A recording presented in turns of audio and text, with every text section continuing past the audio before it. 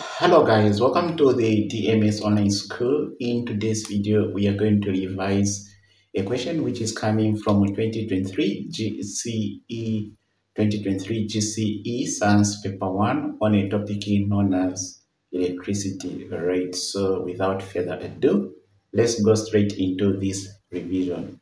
So the question reads 2023 GCE Science paper 1. This is the B8, which reads the figure B8.1 shows an electric circuit with a 5 ohm resistor R connected to a 12-volt supply. So here we have this as an electric circuit, so in which we have a 5 ohm resistor here, which is connected to a 12-volt supply. So we have to study this figure before we go ahead with the answering. We look at this, which has a V and a circle. This is known as a voltmeter. So this one is a voltmeter, which measures voltage. And this one with a circle and the A inside it is an ammeter. Okay. So ammeter measures the current. So this one is for voltage. This one is for current. Then question A says state Ohm's law. State Ohm's law. So we are going to state Ohm's law here. We'll put our solutions here. Okay. So this is A.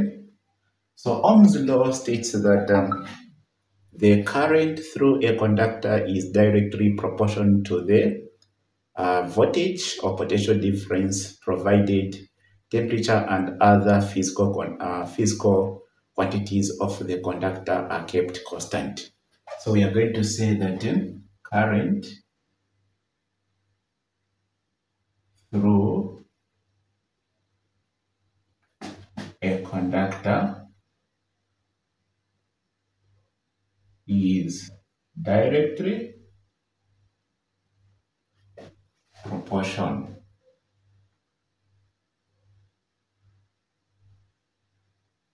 to the voltage. Then we are told provided temperature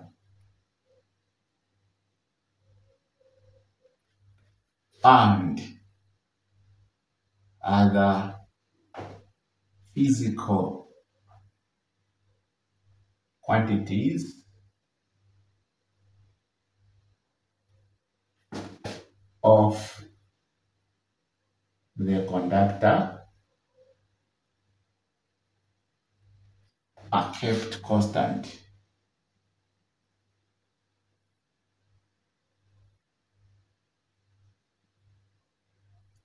So that is what Ohm's law states. It states that the current that flows through a conductor like this one is directly proportional to the voltage, provided other conditions such as temperature and other physical quantities are kept constant. This simply means if the voltage is doubled, then current also get doubled in the same ratio. So mathematically, this means that voltage is directly proportional to current. So this symbol here is a symbol which represents proportionality, which means that when the voltage increases, current also increases in the same ratio. So this usually goes to like this: V equals, then we put the R, and this is current. Now where this R is just a constant of proportionality.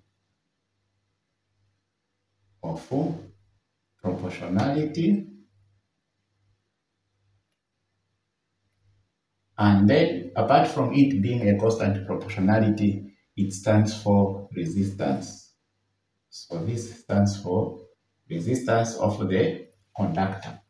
So in other words, this is also Ohm's law stated as in form of an equation. Okay. So let's move to question B. Question B, we have part 1 here, which says B part 1, calculate the readings of the instruments labeled A and V. So we need to calculate the readings for A and B. So A, which is an ammeter, measures current. Okay. So meaning they need us to calculate the current. Then V, which is a voltmeter, measures the voltage. So they need us to calculate the voltage. So what we do here, for us to calculate first current, we need to just use the same equation, Ohm's law, which says voltage is equal to resistance times the current. Now, if you want to make current the subject of the formula, first of all, you divide by resistance here, also by resistance here. Why? Because we are calculating first the current. That's why we need to make it the subject of the formula. So this one goes, this one goes. We remain with the I is equal to, then here we'll have voltage over resistance, which will be equal to, so here we'll pick voltage is actually this one here, 12 volt. You put it here, 12 volt over, then resistor, it is this one here, 5 ohms. You fix it here. So if you divide 12 divided by 5, you get 2.4. Then current is measured in amps, so you put like that. So that will be the reading which will be shown by here. That will be read by the ammeter. Then the reading that will be read by the voltmeter is the voltage across here. So the voltage across here is actually the voltage coming here. So here no need to calculate because we are not told the internal resistance of the cell. So since we don't know the internal resistance of the cell, all we are provided with is just the external resistance of the circuit. So we know the external resistance of the circuit, therefore through that we can just deduce that the potential difference being measured here, it is the same voltage which is coming in here. Okay, this is the same voltage which is coming here, which is the potential difference, or the voltage which is there that is pushing electric charges across this part here. So therefore we can say that in A, here A, the reading which is there is 2.4 amps. Then V, the reading which is there is just 12 volts. Okay, I hope that is very clear to you. Then let me just wrap this part and then use it to answer this question. Okay.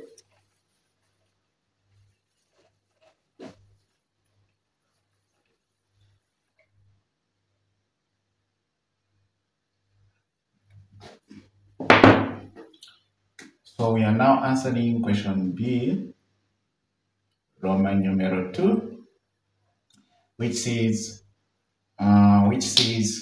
what is the cost of using resistor R for 6 hours a day for 30 days if the power costs 15 ngwe per kilowatt? So they are asking us to calculate the cost of using this resistor here for 6 hours a day for 30 days if the power costs 15 ngwe per kilowatt hour.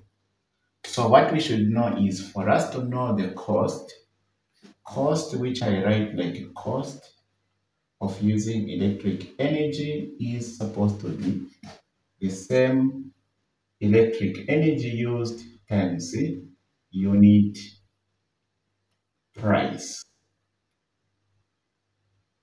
or we can say unit cost. Yeah, we can just put unit cost. Yeah. So however, we don't know electrical energy used here. However, electrical energy is given by power times you